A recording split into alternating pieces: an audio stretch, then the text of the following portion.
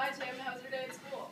Very good, Mom. I got 100 on my Darrow test. That's great. Did you learn anything new? Nope. This is the way I live. Little boy still pushing big wheels. I stack my money, lay low, What's wrong? Is he dead? No, he should be fine. It seems that he suffered damage to his frontal cortex. It looks like the damage was in or near the bronchus area. He should be fine. We just want to run a few more tests.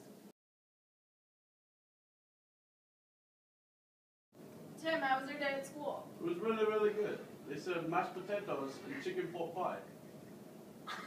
I gotta call the doctor. Hello? I'm so concerned. My son is talking like a British man. Mrs. Blackwell, please calm down. Unfortunately, this is an extremely rare neurological disorder. I can refer you to my most experienced speech pathologist if you would like.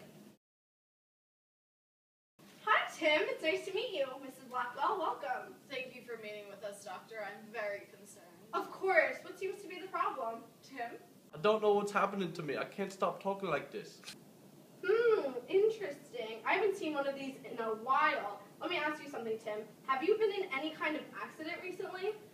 Yes, he was just in a very serious car accident, and the doctor told me that there was trauma to his bronchus area. Ah, yes. This is a case of dysprosody, also sometimes known as pseudo-foreign dialect. What is that? Well, Tim, prosody is our unique speaking style, the pitch in our voices, how loud or soft we speak, the pace, and how we phrase things. So, when you were in your car accident, you suffered damage to the area responsible for the control of our prosody. This dysprosody you are experiencing specifically affects the melody of your speech, which is causing you to speak like a British man. Will Tim ever be normal again?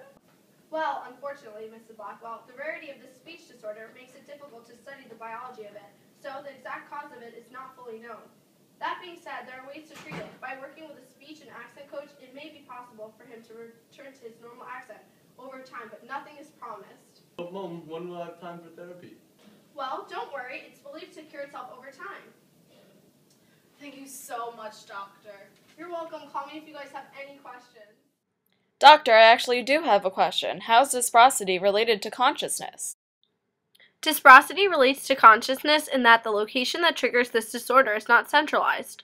Studies show that many areas of the brain may trigger this disorder. For example, the bronchus area, the basal ganglia, the medulla, and the cerebellum.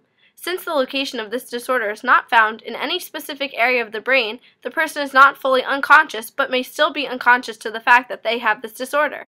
Thank you, doctor. I fully understand it now.